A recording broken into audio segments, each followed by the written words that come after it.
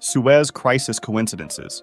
British and French forces were attacking Egypt at the Suez Canal, and the Soviet government told the US that they should have teamed up in a military operation to stop this. The Soviets also warned the British and French governments that they were considering non-nuclear rocket attacks on London and Paris if they didn't stop. That night, the North American Aerospace Defense Command received multiple messages showing that unidentified aircraft were flying over Turkey. 100 Soviet fighter planes were over Syria, a British bomber had been shot down over Syria, and that the Soviet fleet was moving through the Dardanelles, a passage that goes from Turkey to Europe. At that point, US forces believed these events could trigger a NATO nuclear strike against the Soviet Union. But luckily, nothing happened, because it was later revealed that the unidentified aircraft over Turkey were actually just a wedge of swans. The 100 Soviet fighter planes over Syria were just a routine Air Force escort for the president of Syria, who was returning from a visit to Moscow. The British bomber went down due to mechanical problems, and that the movement through the Dardanelles was a scheduled routine exercise.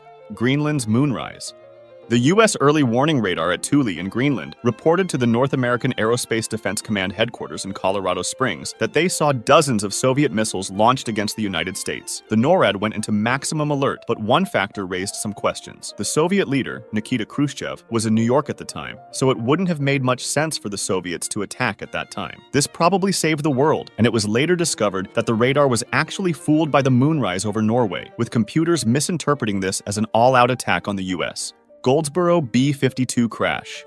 An American B-52 Stratofortress carrying 2 Mark 39 nuclear bombs broke up in mid-air near Goldsboro, a city in North Carolina, dropping the nukes too. The first bomb's parachute failed, and the bomb broke apart on impact, while the second one suffered little damage on impact, but 5 of the bomb's 6 safety devices failed during the crash. A later expert evaluation reported that one simple dynamo technology low-voltage switch stood between the United States and a major catastrophe. Omaha's lost connections.